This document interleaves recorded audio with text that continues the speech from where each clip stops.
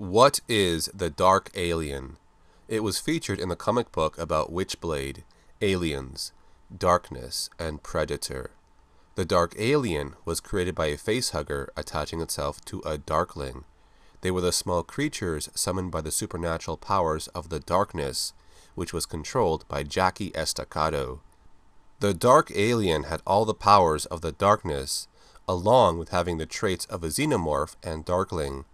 It still retained its acid blood, hard exoskeleton on some parts of the body, while the rest were fleshy, and the classic inner jaw could be seen inside its mouth. Now, during a battle against Jackie Estacado and Sarah, it suffered many injuries, but because of the Darkness powers, it was able to heal its wounds quickly. Its face would resemble the Darkling, while its entire body was rather small in size.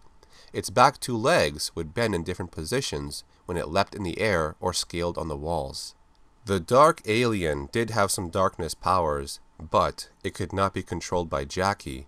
It would attack anyone, as it showed hostility towards Sarah and Jackie.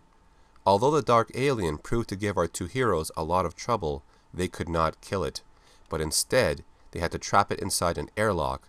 It would later return to control the Darkness powers, and was even stronger now. It was slowed down when a female predator named Sister Midnight got a hold of the Witchblade for a short time. She stabbed the Dark Alien and it exploded. Although it was still able to regenerate, it would then die when the self-destruct device from Sister Midnight destroyed the spacecraft that it was on. Although it made a short appearance, seeing the Dark Alien control the Darkness powers was pretty cool. What did you think about this alien type? And do you think there were any other designs that were this unique? Let me know in the comments section.